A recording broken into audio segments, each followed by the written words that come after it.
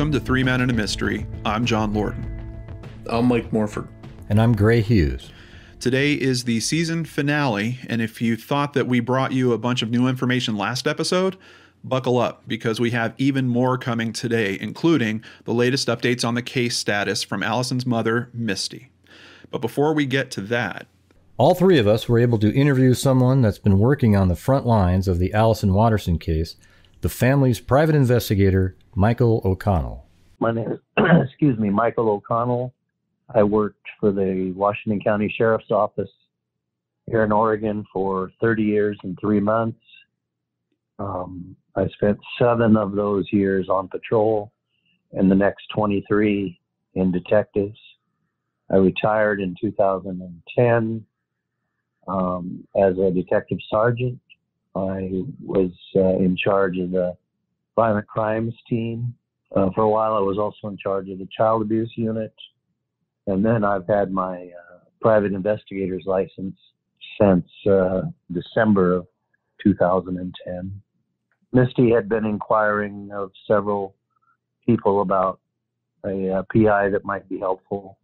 And I was recommended to her by a former judge and a lieutenant with Hillsborough PD and a couple other people. And then she called me and we met, and it went from there. I'm also just curious, did you happen to know any of the people that are involved in this case prior because of your work with the department? Yeah, somewhat, yeah. I grew up in western Washington County, and I'm actually related to some of the folks distantly related to some of the folks that live up in the Pumpkin Ridge area. We're really having trouble understanding the whole party that went on. Can you share with us what was going on there at that party? It's been said it was a barbecue type party. Can you shed some light on that? A barbecue is probably a bit overstated, but basically they spent 2 days up there with some friends, very near to where Allyson's remains were ultimately located. Are we talking like a house party of 40 people, or is this a half dozen people? Oh, it's less than that. I can't imagine that it was ever any larger than half a dozen. I think it was mostly just 4 to 5. It was a very small gathering. Yeah, one of the things you have to remember is that, you know, anything that comes from Ben Garland should be really looked at, you know, with a great deal of scrutiny, in my opinion. He just wasn't being truthful. For instance, when he was found in the back of the pickup owned by Ralph, he didn't tell Ralph about Allyson, that Allyson was missing. We've heard so many different stories from Ben, and it seems like the stories are always kind of an angle for him to get something that he's looking for. I don't think any of us disagree that there's just too many stories flying around this guy for it. It can't all be the truth, obviously. But on top of that, exactly. Yeah. On top of that, we're also wondering a little bit about Charlie. Originally, when Gray started looking into this, he actually had a little contact with Charlie, and then that kind of seemed to trail off. We've also got this bizarre thing where the truck that's stolen actually winds up on Charlie's property. Have you found Charlie to be cooperative in all this? I actually have. I interviewed him twice. One of the interviews was recorded, and I found him to be pretty straightforward. Yeah, it's interesting that she's found near that area, like right over the fence, basically. Yeah, it is interesting. And then another thing that I still can't justify or square in my head is that if she was last seen up closer to on a dirt road kind of in the woods, and then she worked her way downhill, which we know she did, and we know that's very common of lost or distressed people. Why did she pass Charlie and Courtney's house? why was she found beyond there? That doesn't make any sense to me. Yeah, why didn't she just go back to where the barbecue was? It's right there. One of the few places that she's actually familiar with. Yeah. Yeah, and apparently she didn't know that area well, but still, if she'd spent 2 days at Charlie and Courtney, instinct kicks in, and she eventually, at one point, you would have thought when she was trying to find help that she would have said, "Oh, that's Charlie's house," or she would have at least, even if she didn't realize it was Charlie and Courtney's, she would have seen lights on at the house. And if she was in distress, you would have thought she would have gone there. Do we know if anyone was at the house at that time? I mean, considering that supposedly Charlie was gone, was someone else there? Yes, Courtney was there. Okay. Can you tell us a little bit about this strange interaction at the firehouse? They said they were held up at knife point and the police were called, but they didn't ID Ben at the time. So we don't know that they were ever really robbed. We know there was some kind of drug, supposed to be a drug transaction shortly before the contact at the fire department, but we don't know for certain that they were robbed. In fact, the follow-up done on that contact, done by the sheriff's office, indicates that there was not a robbery. Was it a drug deal that they were doing before that, Michael? Yes. Okay. And Ben certainly told his mother that he had been robbed, but when that was followed up, it didn't pan out. Yeah, actually, the location where the drug transaction or attempted drug transaction took place was between the fire station and where Ben lived. Yeah, and then somehow they end up at the fire station to use their phone. It's so bizarre, like. So one of the stories, speaking of Ben and his stories, is obviously the one about him supposedly sleeping in blackberry bushes. Can you just give us your thoughts and insights on that story? That's probably true, at least part of the night. I mean, the area up there there are acres and acres of very thick blackberry bushes. Eventually, he worked his way to Ralph's pickup. But, yeah, I wouldn't be surprised at all if he had to spend part of the night in blackberry bushes. I think he told his mother that. And then the area where Allyson was ultimately found is also thick, tall berry briars. And is that like, if you were out in that area like that at that time of night, would there be any particular reason why you would choose that to sleep in as opposed to just laying out on some grass under the sky? No. Okay. Unless you were paranoid from meth use. And let's say you thought you were being hunted by someone or thought the police were after you. You may have dove into the berry briars to hide, but would a normal person, even in distress or lost up there, burrow into the berry briars? No. And he told his mother that they were both convinced that they were being hunted by the police at that time up on Pumpkin Ridge. Now, the reality is that there were no police up there at that time. But if the meth paranoia kicked in, they could have believed that. Bill Gaden has a German Shepherd that apparently was barking, and Ben told his mother that Allyson said she was going to turn herself into the police, convinced that the dog that was barking was a police dog. Now, at that point, yeah, they'd stolen the pickup, but it hadn't even been reported to the police yet. There were no police up there looking for him at that time. So again, it's the whole meth paranoia that really messes everything up. And how do you think the backpack got in the middle of that field? Because I saw where that was located too. And it's like there's a fence that goes all the way around it. you'd have to climb a fence, then just leave it in the field, then climb over another fence, and then walk up Pumpkin Ridge Road to Sally's house. Yeah, I don't know other than, there's no direct trail that I know of anyway from where they stashed the truck up to the top of the hill. So they had to have been walking through fields and, I assume trying to avoid the thick berry briar patches on that route. But that would have been quite a hike. And yeah, your point is well taken. If she didn't have shoes on at that point or didn't have decent shoes, would have made it even more difficult.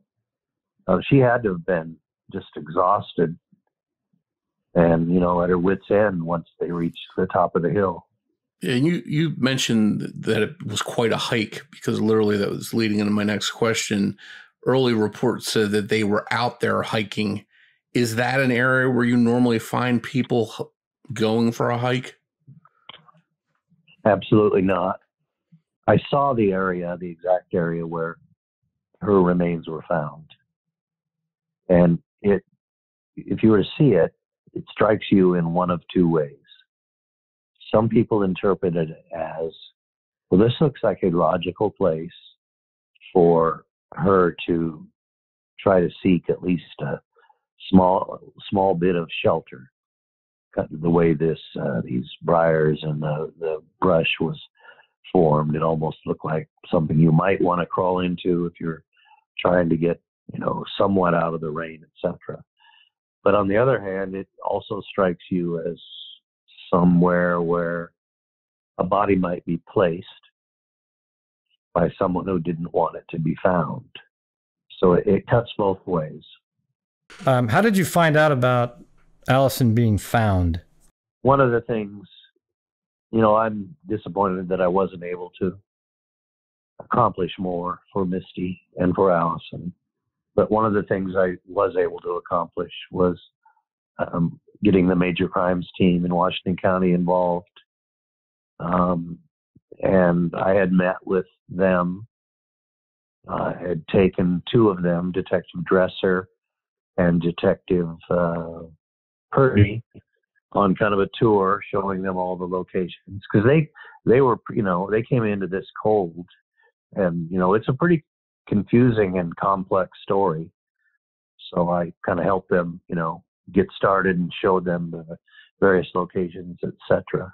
And because I had worked with those guys for years and I was the coordinator of the major crimes team when they were involved in it, and they were two of the very best, and still are two of the very best detectives in the county, I had a relationship with them, and Detective Dresser notified me when she was found.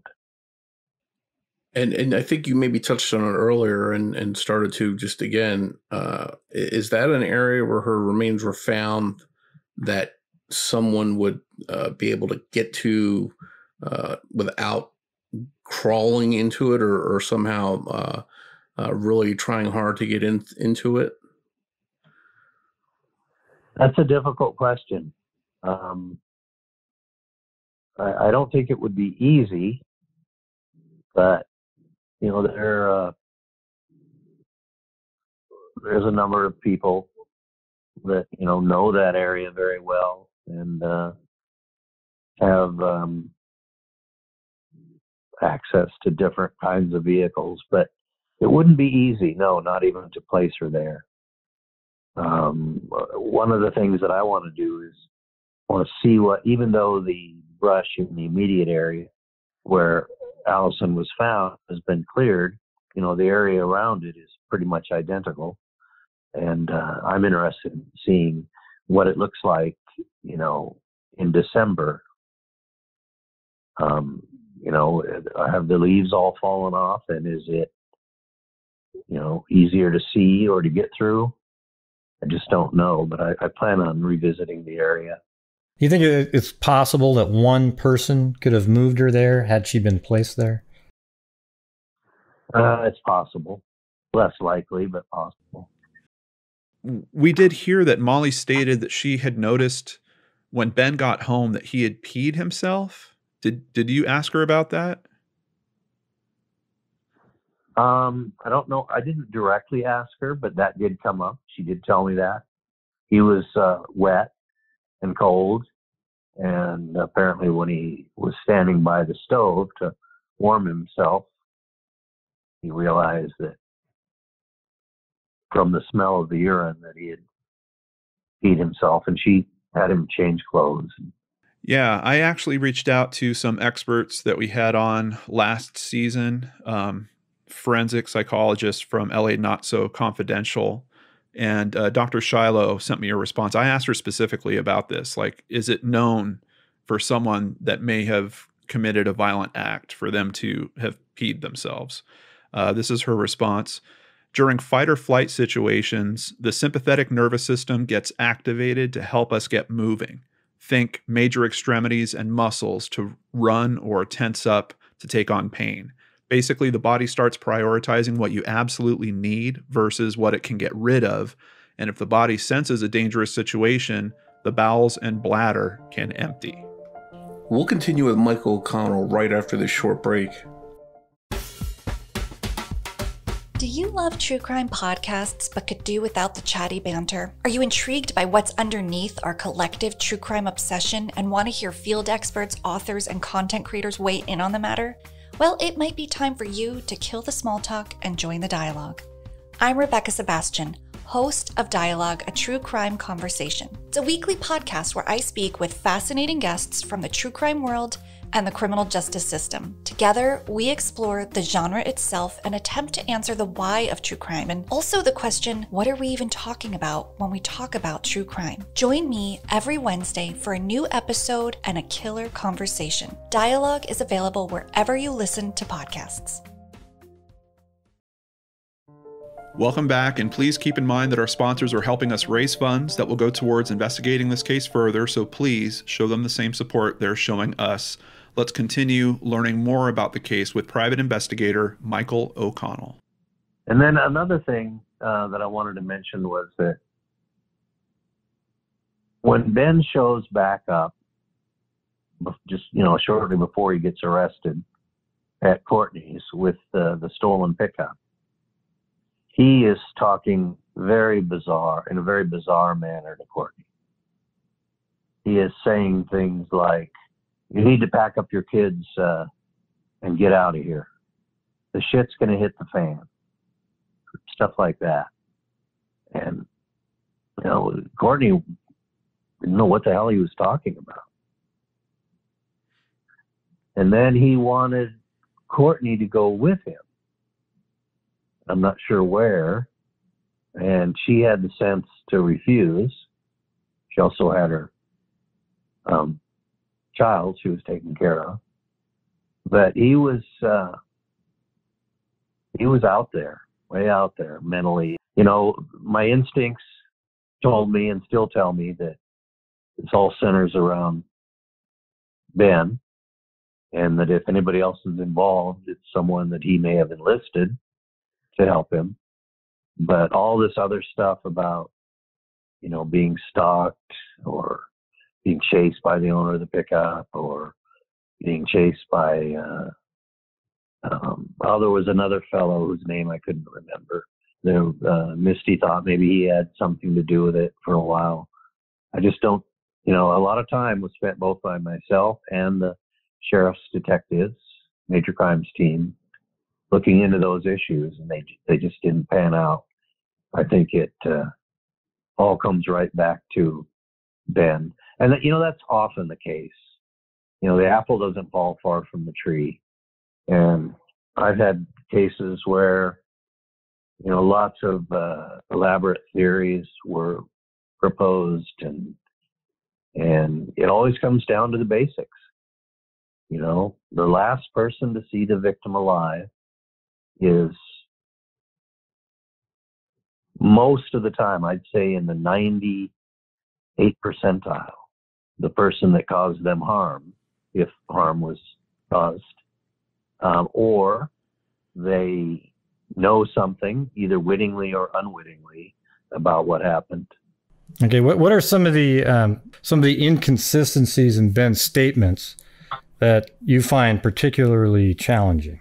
Well, just the whole story of she was going to turn herself into the police.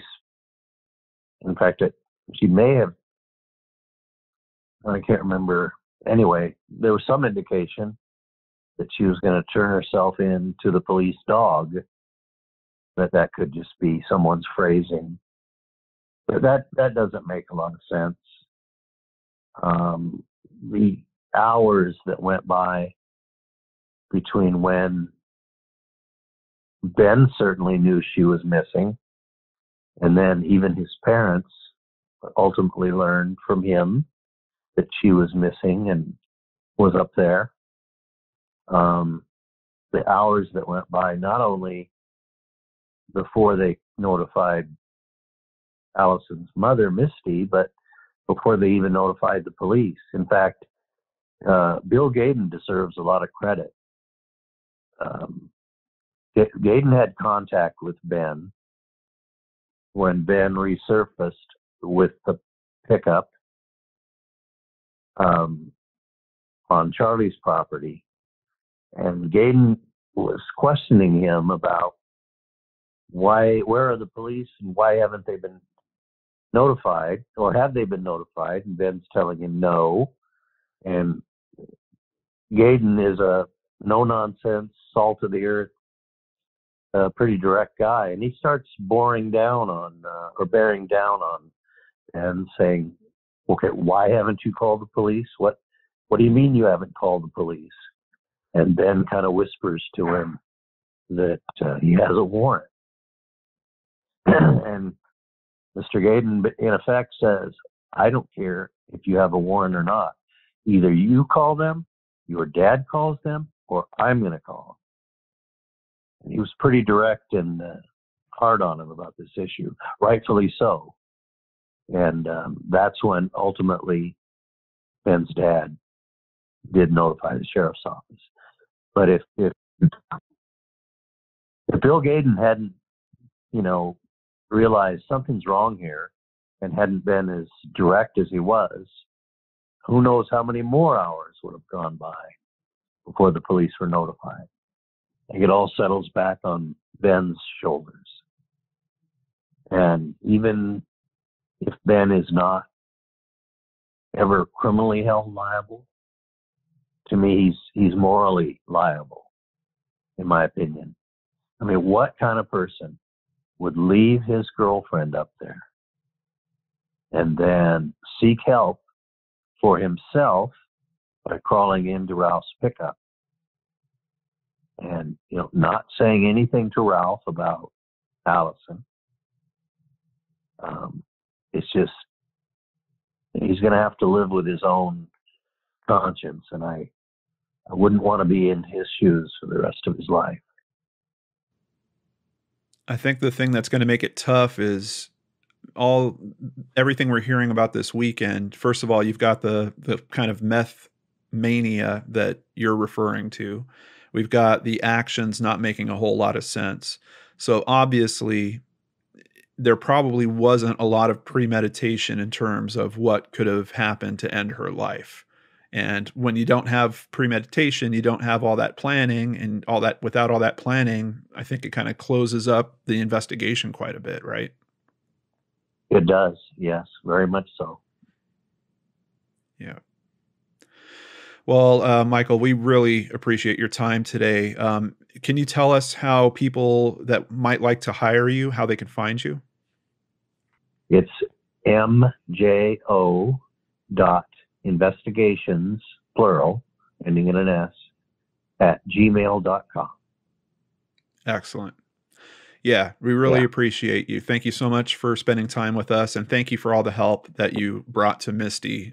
She's obviously someone that we're getting closer to as we've been producing this show. She and Billy, they are wonderful, and I feel so bad for Misty. Nobody should have to go through, what she went through, and there have been changes at the sheriff's office since I left that I don't agree with.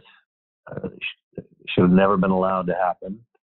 But I no longer have any influence over that, but that made it unnecessarily difficult for her. And anyway. Michael's interview ends with a lot of new questions and seemingly some doubt about the leadership of the investigation. We know Misty is already dealing with a lot in the loss of her daughter and a search for justice. But what other challenges are facing her now? I spoke to her to find out. Hi, Misty, and thanks for coming on and discussing Allyson's case with us. Hi, thanks for having me on. Appreciate it. My pleasure. And I first wanted to say on behalf of John, Gray, and myself, we wanted to pass our condolences to you and your family. I know when we first talked to you earlier this year, I think it was spring, about doing the podcast, Allyson was missing. And since then, unfortunately, she was found deceased back in June. How have you been holding up these last few months?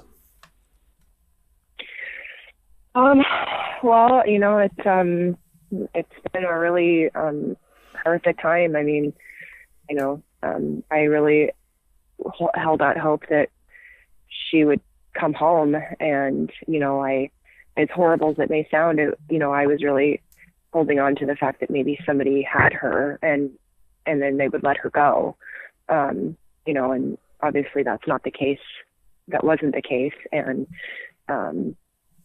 you know, it's been a hard time. You know, I think right after they found her, you know, we had a funeral for her, and that kind of kept my mind busy for a little while. And then, you know, after that was done, kind of the dust settled, and then, you know, then I had my time to start grieving. You know, it's pretty touch and go. I have my decent days, and you know, but every second of every day I just think about her and miss her, like, just horribly. You know, she was just such a big part of our lives, and such a huge presence in our lives, and such an amazing woman that, you know, the loss of her has been very profound. You know, trying to learn how to live without her, and you know, it's just been horrible, to be honest with you.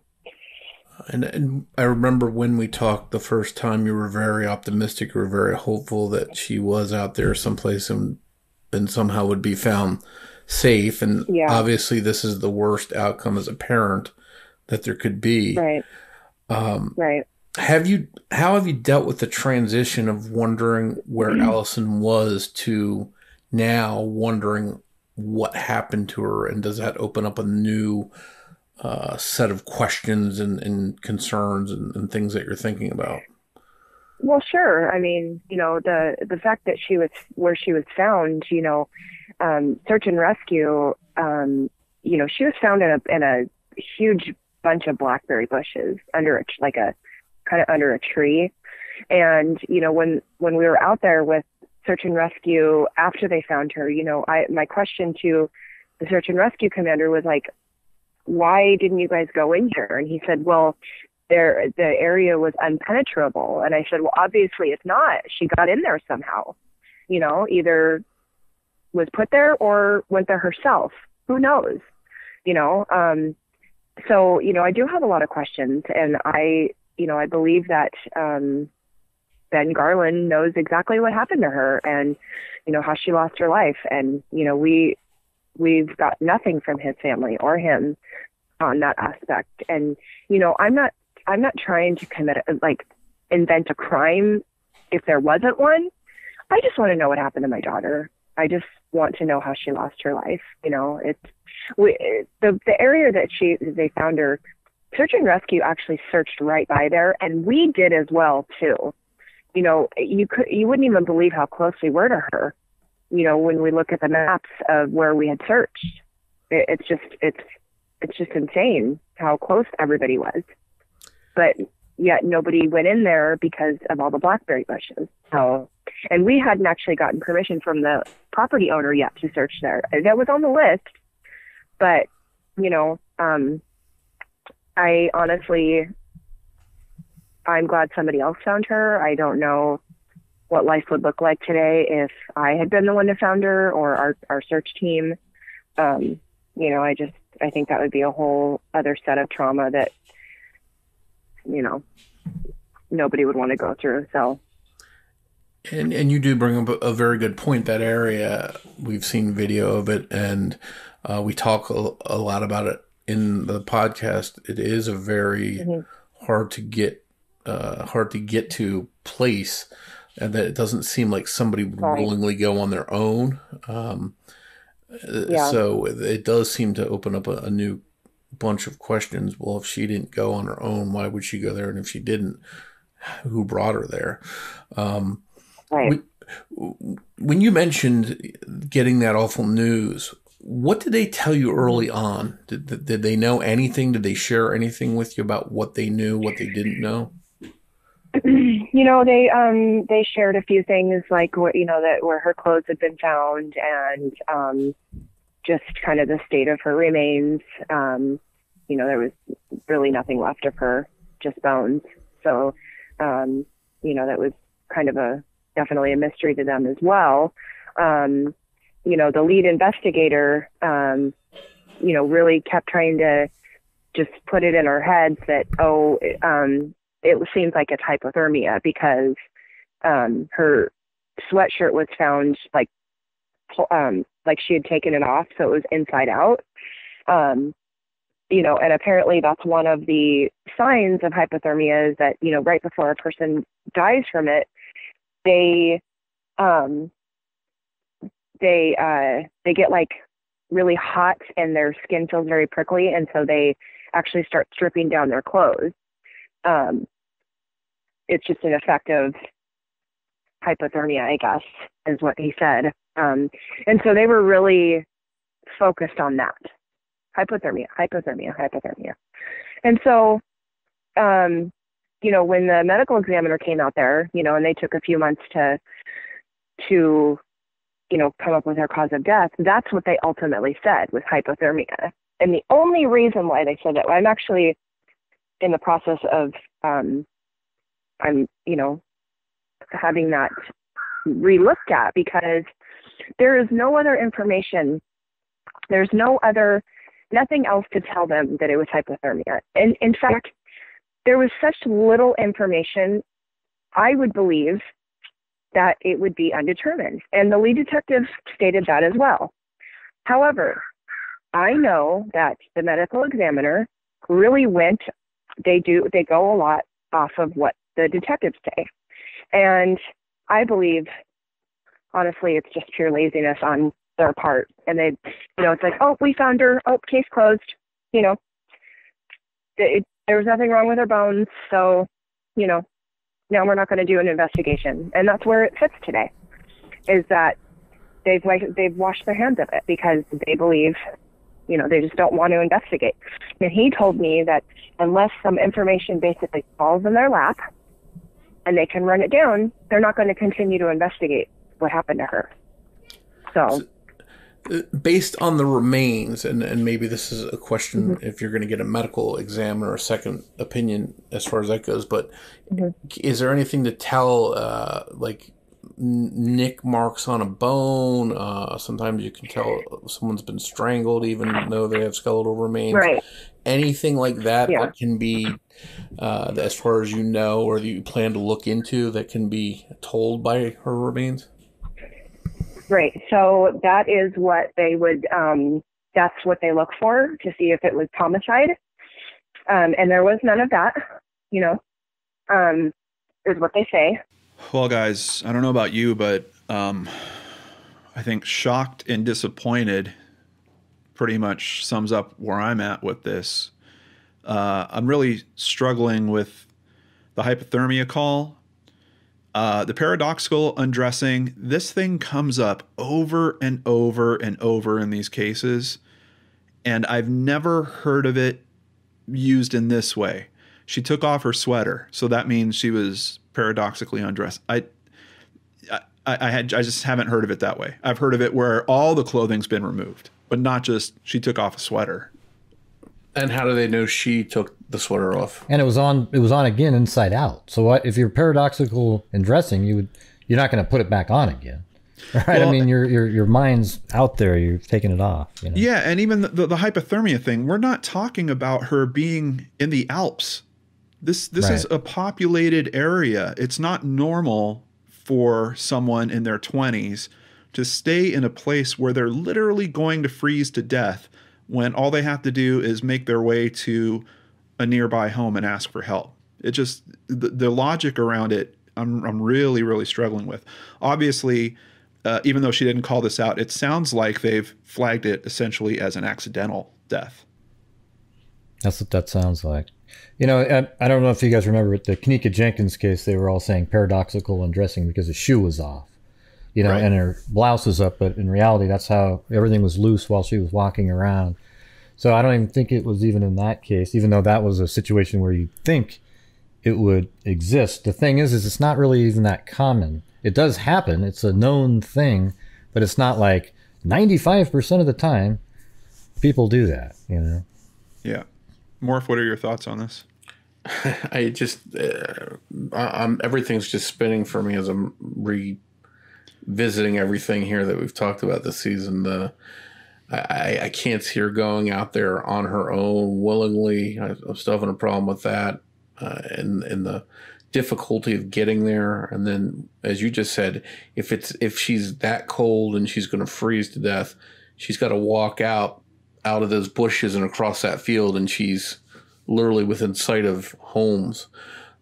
So I just, there's something going on. I can't put my finger on it. I get the feeling that, and I don't want to use best case, worst case, because there is no best case here, but at best, maybe she did die some way, and we can speculate all day long about how, and possibly in a panic, someone wanted to distance themselves from her and they discarded her there, or, you know, worst case, someone harmed her and caused her death and put her out there. I think I just don't see her willingly going there and laying down and just saying, I'm going to stay here and just freeze to death. It just doesn't add up to me. Well, where she was found is over a fence too, a barbed wire fence into a really, you know, blackberry infested tree. You know, there's some trees and it's sort of like an umbrella shaped tree. And then she's found in there. But the thing is, if you go to the property that's on the other side of the fence, there's trees that you could hide under. It's got trees there too.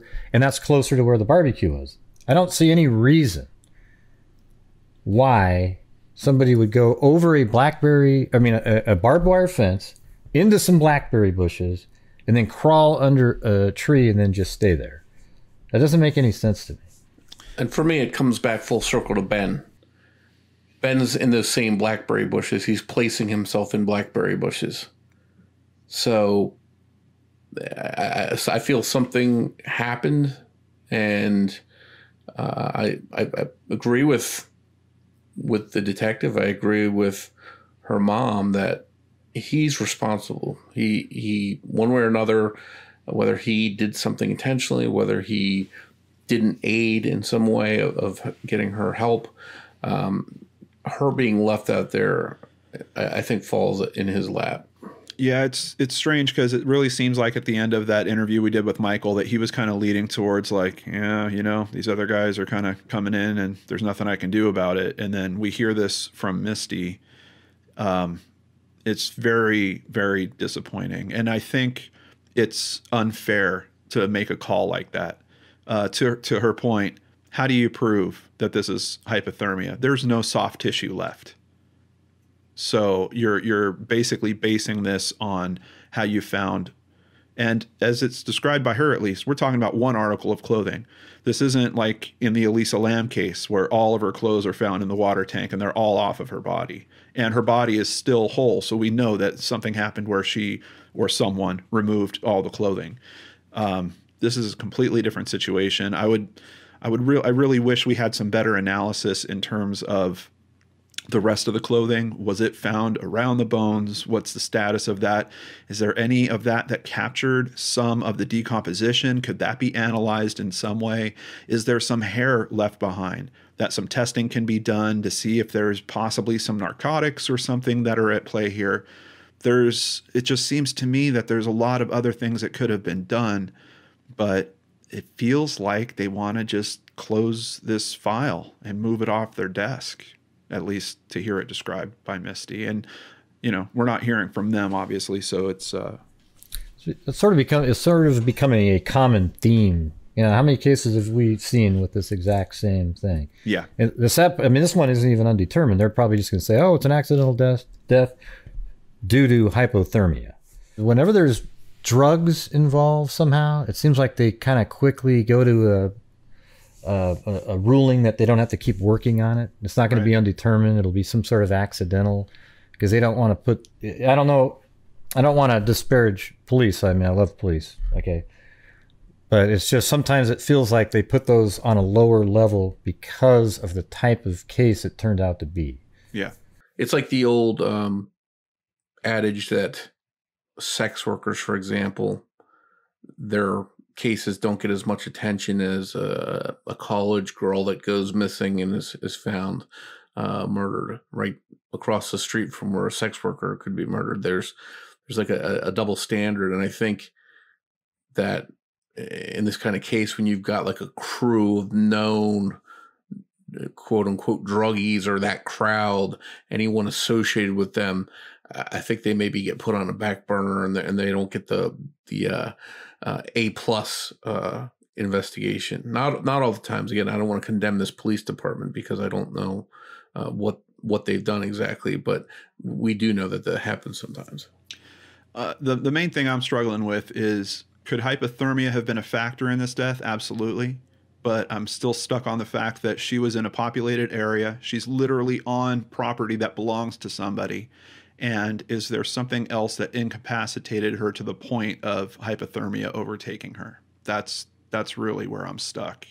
And to just say hypothermia, that's it, cause identified, case closed, I don't think is fair to the case, especially with all the information that they have about what's happened in this case. So, and it goes back to too, if someone didn't physically end her life, they didn't murder her, but they allowed her to die, there's still some wrongdoing there. Yeah. So at the very least, if that is the case, there's more to the story than her just walking out, laying down, and dying on her own there. Misty tells us about how she's going to try to move forward from here. I am in the process of still trying to get them to give me the paperwork because I would like to see exactly how they came to that conclusion. I don't buy it, and I plan on fighting them over this because, if anything, I feel it should be undetermined. How do you come up with that diagnosis or that cause by a person's sweatshirt being turned inside out? They don't want to do the extra work. So, and it's been like that. I really tried to have their back all the months that she was missing. I tried to stand there, not badmouth them because, obviously I'm not going to do that. I need them to help me look for my daughter. I need them to investigate. And I believe that they did a decent job investigating, but I also believe there was a lot of frustration on their part, and I think they just gave up. And I honestly, truly believe that they just I don't know if it's laziness or what. I don't know what the deal is. But now it's just like, oh, we found her, case closed. Hypothermia. So it sounds like you're almost at a stalemate with them right now as far as moving forward. I am absolutely at a stalemate right now. What are some of your questions or concerns or maybe theories that you'd like to see looked into surrounding Allison's case? I want to know how my daughter died. I would like Benjamin Garland to tell me how she died. One of my theories is that, maybe something happened with, when he robbed somebody for drugs or stole that car. the people chasing after them. You know, there were different reports of, you know, Sally, when they went to make a phone call, Sally believed that somebody had been chasing them. She believed that Allyson had possibly jumped out of a car. She said it to me. She looked as if like one side of her was all muddy, like as if somebody had jumped out of a car. You know, the truck that he had stolen was drivable still. So why did he ditch it somewhere? And why were they like running through the woods and going through the woods? You know, knocking on people's doors, seeming scared and in shock. It's been now 4 months, I think, since Allyson's remains were found. Has Ben been cooperative at all? Talked about anything? Given any kind of help whatsoever to this point? He talked to them when he first went to jail. He told them, you know, we separated around 3:00 on Sunday, and I never saw her again. And then they talked to him one more time with his attorney present, and they told me that he basically gave them kind of the same information, but it was nothing that would lead them to where Allyson was. So I don't really know if that's being cooperative or not. I don't believe it's being cooperative, but you know, his family hasn't been cooperative. You know, his family has not even reached out to offer condolences. No, his sister actually reached out and offered condolences, but his parents have never reached out. Nothing. You know, it's just... It's frustrating. It seems frustrating that when someone that might be able to provide answers just isn't willing to talk or not share much or share enough to help you get the answers you're looking for. No, it's very frustrating. I believe that in due time, I believe we will find out what happened to her. I hold on to that hope with everything I have, that somebody will come forward and, you know, tell me how my daughter passed away, how she lost her life. You know, how did he, if they were both out there in the woods, how did he come out of there alive? And she didn't. Well, I hope something that you're working on gets you the answers that you deserve. And if there's anyone out there that's responsible for Allyson not being here, that they are going to be held accountable one day. In the meantime, again, on John, Gray, and myself, we're going to continue to spread awareness for Allyson's case. We want to advocate for answers for you and your family on 3 Minute Mystery, and we're going to help spread the word about what happened to her, not let her be forgotten, and let people know that there are a lot of questions out there that still need answers. Right. Yeah, we need, and I really, my family and myself, I thank you guys so much for your ongoing support and, you know, the love that you guys have shared and for Allyson and our family. We appreciate it so very much. You know, and I believe that we can find the answers. Well, guys, at this point, where would you focus if you were in Misty's shoes? I think she's probably on the right track. You got to get that ruling essentially overturned. I know, Gray, you have some experience with helping something like this happen in a case. What do you think the odds are of that? How easy is that process?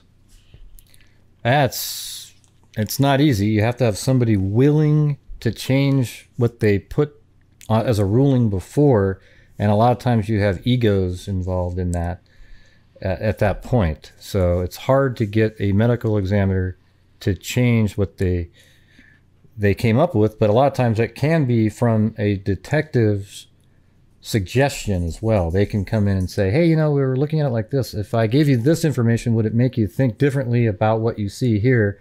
And then they might change it. And it's very difficult. In the other case, DJ Ficky case, I made a full video. It was way easier to make a case because all the information was just sitting right there in some interrogation videos. Yeah. Morph, any ideas? Yeah, it's a little bit frustrating. I think it's a tough road ahead, and I would encourage her to definitely get medical experts and try and see if there's any evidence, any kind of clues that can be gained from her Allyson's remains, and see if there's anything at all that can be determined there. Because short of that, and short of a witness coming forward with new information or Ben changing his story and suddenly becoming cooperative, it's going to be hard to move forward in any other direction. Yeah, I think, well, step number one, get a copy of the autopsy report yourself, which if they gave it that ruling, I don't know why she's having such a hard time getting that.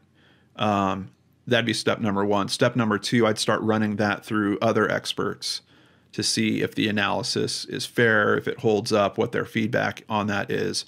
And as a matter of fact, we know someone that might be able to help with that. So we'll definitely keep in touch with Misty and see if we can try to get that paperwork. And if we can get a copy of it, I know there's someone that I want to run it by to see if they can take a look at that analysis as well. And then basically just start trying to build the case from there. And if you get enough experts that say this, this analysis doesn't hold up, maybe start pressing through some city officials, through the investigators, just trying to raise exposure to this. I feel like we haven't really hit the end of this yet. I think we've hit a stopping point.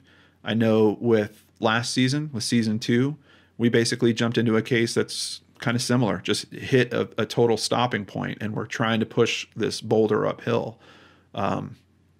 But I don't think Misty's going to give up anytime soon, and I know that we're not going to give up on her. Yeah, well, the thing, I was going to say one more thing here is that, Misty is really fortunate to have such an amazing family behind her. I mean, Billy is like a bulldog. I mean, me and her have even butted heads a few times, but she really is out there advocating for the family. And Allyson worked tirelessly putting on searches. And I mean, it was really amazing to see. And it's good to know that at least people out there are willing to work so hard. And she had so many people supporting her, and then the pandemic hit, and then it sort of slowed down things a little bit there. Also, what I would do is, I think the key to the case is going to be Charlie, Ben, Courtney, and Ben's parents. In that group of 5 people is the answer to the questions. Yeah, you just have to dig through a lot to try to get to it, if one of those stories is even close to the actual truth of what's going on. Missing persons cases frequently turn into a call for bringing people together and asking for help from your community. Some of the first people to step forward to answer those calls are families that have faced this themselves. And Michael O'Connell told us a story about a different girl that went missing and how someone from Allyson's case stepped forward to help. About a month ago, in eastern Washington County, I think they lived in the West Slope area, a young girl went missing. She had all kinds of serious physical and mental health problems. Her parents were beside themselves. They were kind of getting the runaround from the police. She lived in Washington County, but she was last seen in Portland. Portland has their hands full dealing with the riots.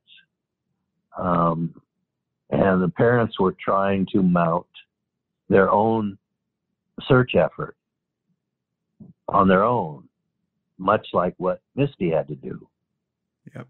And so I met with them, gave them what advice I could, and I actually had Misty come and meet with them, and Misty explained to them the steps that they took in terms of organizing volunteer searchers and getting posters printed up and all that. And Misty was dynamite. Not only did she appreciate being involved in that kind of effort, but she was able to give them advice based on her experience that, is hard to come across. Yeah. And fortunately, and the reason they needed to do a lot of searching was that they believed their daughter was lost or purposely lost or disappeared in Forest Park, which is huge. And then the happy ending of that story is that she was found alive. Maybe we'll still get a happy ending to this story someday. An organization that came forward to help Misty early on in this case was the Kyron Horman Foundation. To honor Allyson, we are making a donation to them in her name.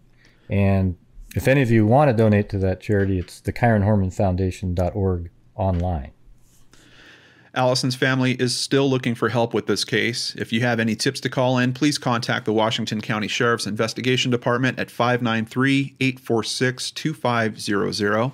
If you need to remain anonymous, please call Crime Stoppers of Oregon at 503-823-HELP. That's 503-823-4357. If you have any feedback, corrections, or new details, you can send them to us via email at 3men, that's with the number 3, at 3menandamystery.com. Or you can reach out to us on Twitter. Our handle is at 3menandamystery. You can also find us on Facebook. 3 Men and a Mystery is produced by John Lorden, Mike Morford, and Gray Hughes. Please be sure to rate us on the podcasting platform that you found us on, and help us grow by telling your friends and family about us.